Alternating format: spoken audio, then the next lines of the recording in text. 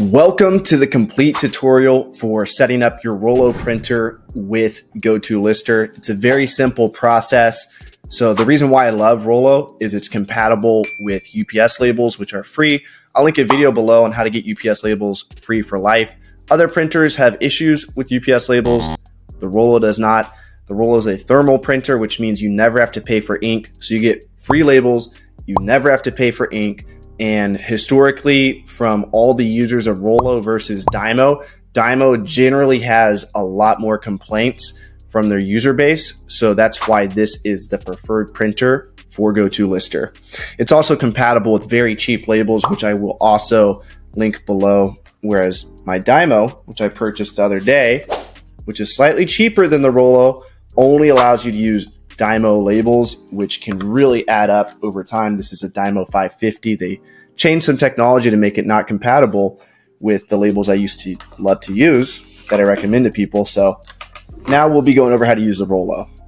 So the first thing you want to do is open up the box, and you will have this charger here. Go ahead and plug this piece in. That's the only thing you have to do in terms of putting things together.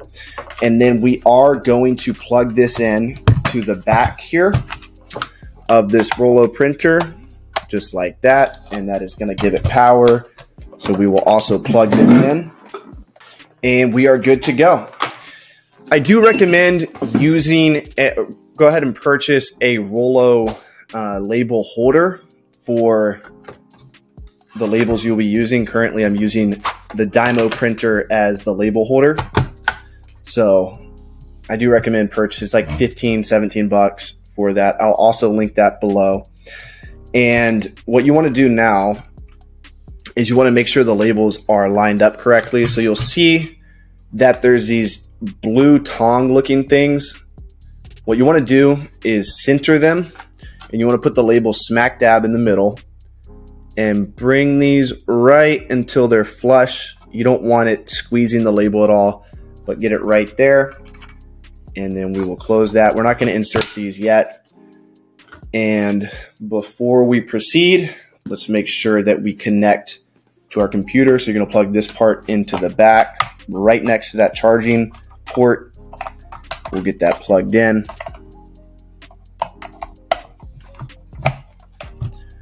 And then we will connect this to our computer. Your computer should have a USB port. Just connect it in there. And now we're going to make sure that our drivers are set up. Technically, the instructions say don't connect it to your computer first. So we can unconnect it, we can turn it off, unplug it. And for your first go around, you are going to go to rollo.com/setup. And I want you to watch these two videos here. We have the wired printer, which I recommend. The wireless printer is an extra $100, and I just frankly don't think it's worth $100 extra to not have to deal with wires. I like wires. They're generally more reliable than Wi-Fi connection. So step one, watch the intro video. It's going to reiterate some of the things I said, but it's important to watch that video. And step two, you're going to install the drivers. So if you have a Mac, be sure to watch the Mac video. If you have a Windows, be sure to watch the Windows video. We're going to go ahead and download this driver. It is a very fast download, so we'll click on that. It's going to open up this folder here automatically for you. And then what you're going to do is click on this Rollo printer's driver. You're going to right click it and click on open. It's going to ask you if you want to extract all or run. We're going to go ahead and click on run. Again, this is also reiterated in the Dymo videos, so be sure to watch those. We're going to click on install anyway. Click yes on whatever prompts show up on your computer. Click on next, install, next, finish, and we are good to go. Now we're going to open up our control panel. This is for Windows users, but the equivalent for Mac. It should be pretty similar. So we're going to go to the control panel, and we're going to type in printers, go to printers and scanners, open this up, and we're going to find the Rollo printer. Now it's time to connect it, otherwise it will not show up. So connect it in there, and it should show up here. So you can just go to Control Panel, go to Start, type in Control Panel, click on Control Panel, go to Hardware and Sound, and then click on View Devices and Printers. Find the Rollo printer. We're going to right click this and go to Printer Preferences. You actually don't even have to do this, but if you want, you can. I like to make the density 12. That's just going to make sure the label has a nice, bold, not ink, but thermal etch. So it's not like a wimpy looking label when it prints. And for now, we can keep the speed at 4, but if you ever feel like it's going too slow, feel free to increase that. I don't want to increase the speed too much because I think it may slow it down. And then leave everything else the same. Click on OK. Now we are going to go to Go2lister.com and sign into your account.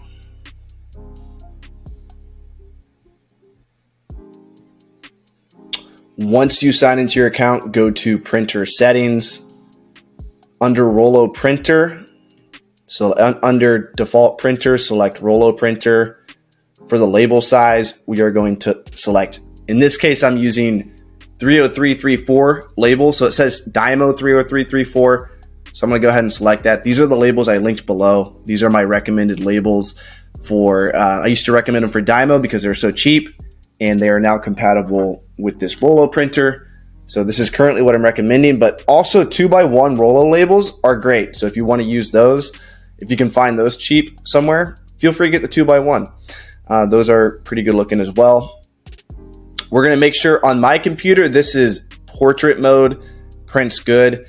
If it prints weird, change from portrait to landscape mode. But for now, select portrait mode. And then we're going to go ahead and do a label test. And so it's time to feed the labels in. So all we're going to do is take this, make sure that these labels are face up. That means if you're going to peel it off, it's facing the ceiling. And we are going to feed these in just like that. And it's going to do its magic and configure. Make sure you have a good amount of slack here. You give the Rollo the freedom to do what it wants. And the light will turn green when it's ready. And it already printed one label. We'll go ahead and do another test label just to make sure it's good. And as long as it's on there just like that, it's good. You can see it's a little bit off center. So what we can do is just recenter it a little bit. You want to make sure those tongs are nice and tight. Let's do an MF label. And this is looking nice and good. You can see all that matters for Amazon is that this barcode is scannable. But if you really want like a nice center, pretty label, be sure that there's no weird tension between the labels. Make sure it's feeding in smoothly. I can see there's a little bit of weird tension here. So we'll just click on this on the side, open this up, give it some breathing room, move it back, and then let it do its magic again. Make sure the label catches, and we're good to go. This light, if it's ever flashing red, that means something is wrong. So it's currently flashing red. So we'll just click it again, and we're good to go. By tapping it one time, it does the configuration. So we'll do one more test label, and we're good to go. Beautiful label. You can see the conditions printed on there. Nice and center. It's a pretty label. So, I forgot to mention, before you do that, it's going to prompt you to download QZ Tray. So when you click on printer settings, or when you go to settings in general, somewhere it's going to say connect to QZ Tray. This will even prompt when you try to create your first batch. You want to make sure that you download QZ Tray.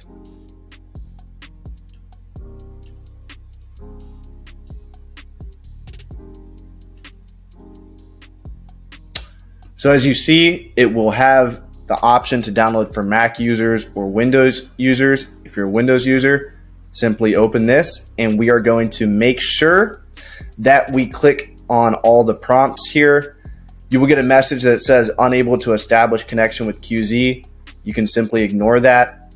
Go ahead and open up this, and we're just going to click everything yes. So install, yes, next, install. We're just going to keep going, and it's going to install 100%. And now we're good to go. All we have to do is refresh this page here, and it should show you the printer settings. Give it a second to connect to QZ tray, and we are successful. So that is how you set up a Rollo printer with your Go2lister account. If you guys have any questions about that, go ahead. It depends on what type of issue you're having. If I would reach out to Rollo support. If you're not even able to print a test label with the Rollo recommendations, go through those first 2 videos that Rollo recommends. And if it's not working, it's a Rollo issue. It's not a Go2lister issue. But if you get to this QZ tray part and for whatever reason, it is not printing the label correctly, again, double check that the label is between these 2 tongs and that you follow the instructions exactly when you were setting it up. Don't toggle anything.